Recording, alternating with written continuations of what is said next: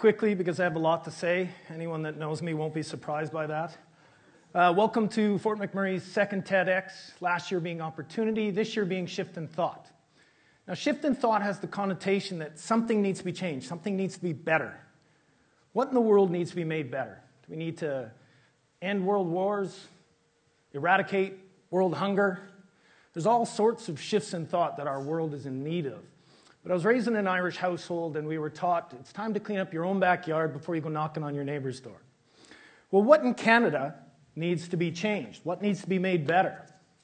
In 1990, the UN created the Human Development Index, ranking countries in the world as the best places to live for life opportunity. We ranked number 1. This looked a lot bigger on eBay when I was buying it. We ranked number 1. But then something happened, and we slipped out of that number 1 spot. We dropped to number 3, still a bronze medal, and then we dropped to 4, then we dropped to 8, and we've dropped out of the top 10 to number 11. We dropped to 13 when we include the gender inequality. Well, guess who's number 1 now? Not us. Okay, so in the fire service, where I work, we're not exactly champions of the shift in thought motto. Okay? The running joke is that we're hundreds of years of tradition, unimpeded by progress or change. But one of the things many of us are really good at is we're good at predicting outcomes based on how things work and how things look. Now, oil is a natural, valuable resource that we need. Almost 99% of the equipment you see here for my job is necessary. It's a petroleum product. Okay, so it's a valuable resource. And we have lots of it, so we don't have to worry, right? We don't need to worry because there's tons and tons of oil, second largest oil reserve in the world. But if we're looking ahead and we're predicting outcomes and problems, as we're good at in the fire service,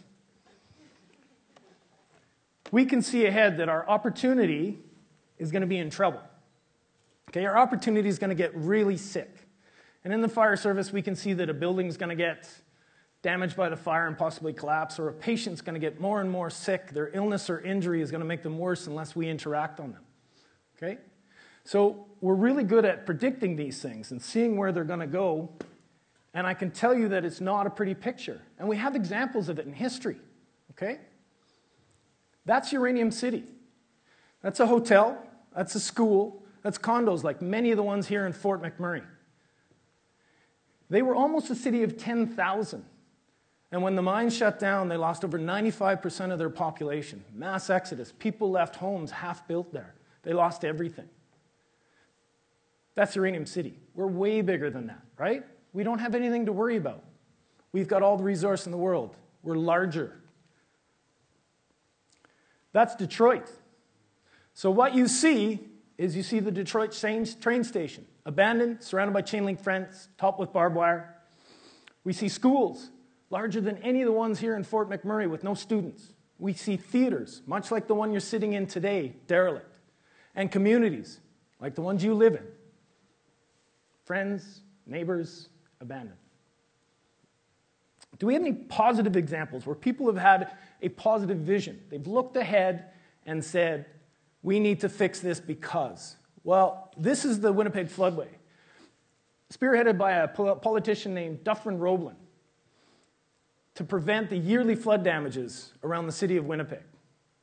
The $74 million price tag in the late 50s opened him up to immense amounts of political ridicule. It was the second largest land-moving project in its day behind the Panama Canal. It was supposed to have a 1 to a 2.3 cost return on saving flood damage costs. There have been many years where they have saved 1 to 40 return. It is estimated that since its creation, the Winnipeg floodway has saved the city of Winnipeg over $1 billion in flood damage costs. That's a good return on your investment. That's some vision. How about this guy? Visionary?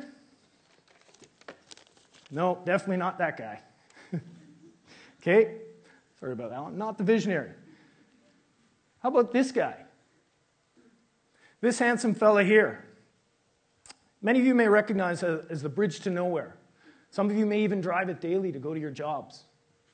It's called the Bridge to Nowhere because when it was spearheaded by Peter Lougheed, there was nothing north of the bridge. There were no companies that had started building yet, started their extraction processes. But Peter Lougheed had a vision.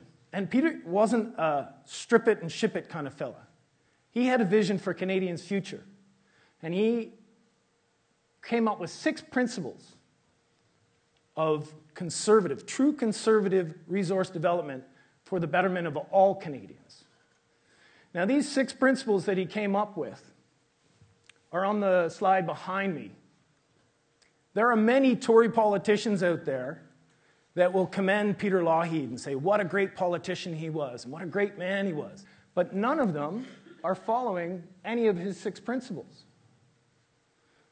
Well, if we're not doing it right, then who is getting this right? Who is doing the right thing? What is the #1 country in the world to live in right now? Norway, right? Viking heritage, Norway, with the hacking and slaying and the raping and pillaging. Those guys? If they can get it right, how come we as Canadians can't get it right? What are the Norwegians doing that is so right?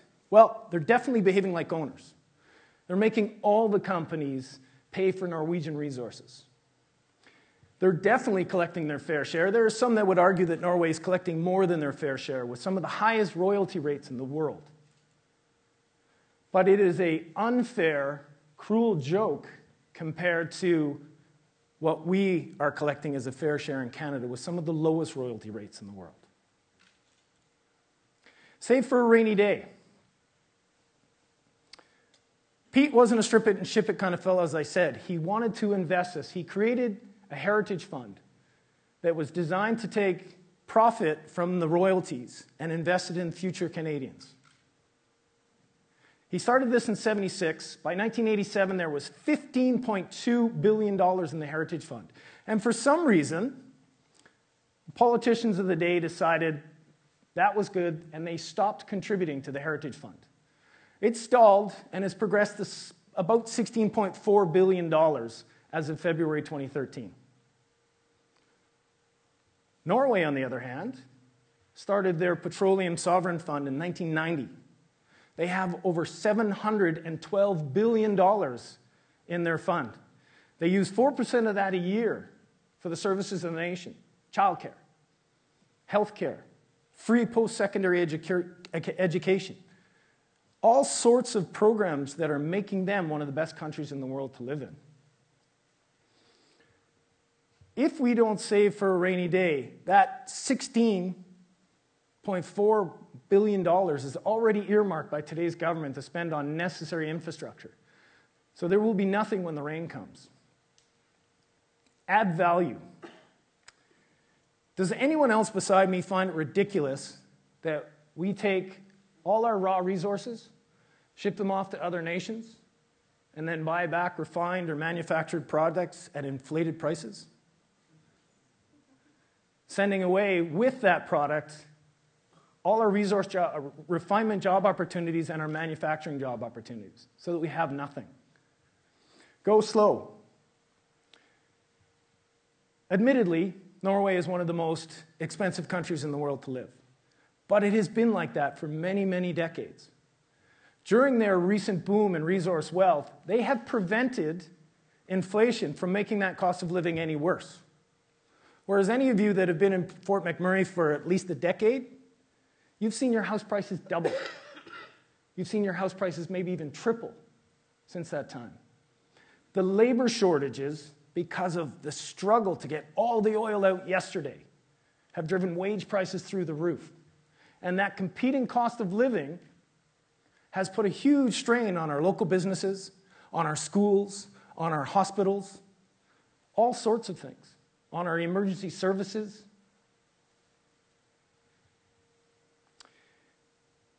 Practice statecraft. Peter Lougheed figured that these 6 principles should be put into law, that we should make laws to protect future Canadians, to protect our environment, to protect our natural resources from foreign investment. Norway's done all of that. Norway has invested in their future. They have created energy laws. They help third world, resource-rich nations create their own energy laws to protect their environments and their futures. They are the number one in technology and research and design and manufacturing. They're world leaders in this stuff. They've even created an ethics council so that the funds from this sovereign fund do not get invested in any controversial companies. They don't invest in any companies that deal with tobacco. They don't invest in companies that make guidance systems for nuclear weapons or missiles. They don't even invest in Walmart because they don't feel that they treat their employees fairly. Right? That hacking and slaying and the raping and pillaging, these guys. Because they don't think that they're nice people. So they've created and practiced this statecraft. Whereas none of these have been implemented. None of these are practiced. Well,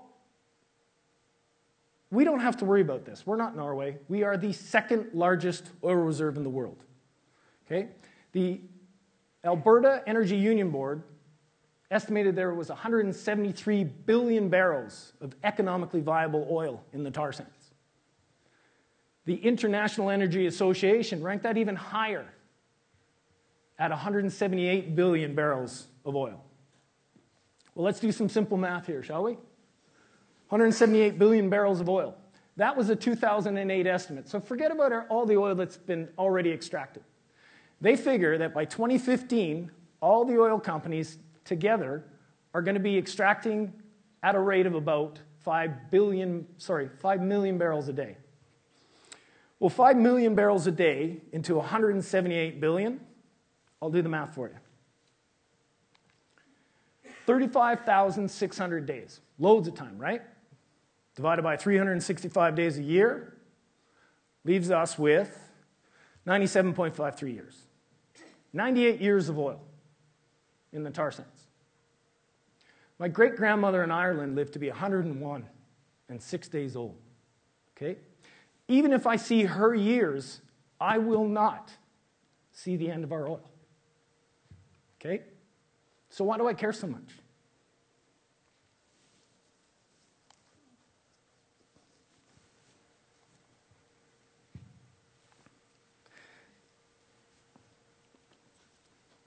My wife and I are expecting our first child.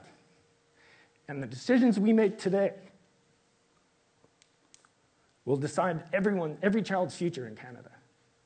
We have lots. We can be optimistic and we can say, well, new technology will come along. We'll have even more. We will be overflowing.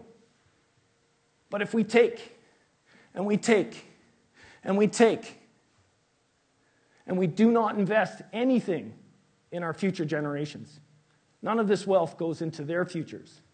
What will we be leaving them when they have no resources to access? This will be one of the world's most expensive ghost towns, as you've seen.